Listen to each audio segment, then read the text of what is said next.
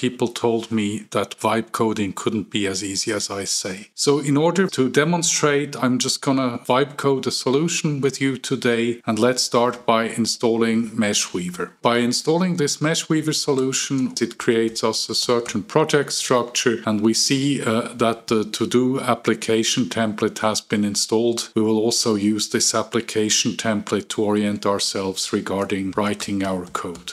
Now I'm going to start Claude Code. So as you see, we are going to vibe code together an application to plan employees. So it's a very simple system where you can say by month which employee you plan how much, and then at the end you can collect the actuals and time tracking, and then you can create the payroll. And now actually I asked Claude Code to provide me with a specification. Okay, this generation took a moment, so it was about 1 minute. So it has produced data model, it has produced the first idea about which views it should produce. And obviously we could now review this, we could understand it. However, we don't have time. So let's just say Claude use spec.md and create a first implementation. So now Claude has cooked for about 3/4 of an hour. I went to have a nice coffee. Now I'm back. So we see already it has produced us 2 projects, one for essentially the domain here. Then it has created us a bunch of layout areas. It has also created us here an agent with some instructions. So we are not going to review this, but we will see in the browser what it has actually produced. So now I started the application. This is the browser as it starts. We see here it has created us an area to show us all the views it has created. So let's see at the layout areas.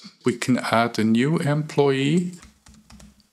Create employee. Yes, it did create me. So let's go back to the layout areas. We see, okay, we have rate administration. We can update the rate here. Then we have this employee self-service. We have monthly payroll view, and then we have an annual overview. But nevertheless, you see what you got in kind of a first shot. I will more or less put it in this shape into GitHub. Give me a comment down below, and then you can clone it. And I hope you got an idea of what vibe coding is and how you can maybe use it. So that's it. Thanks for watching.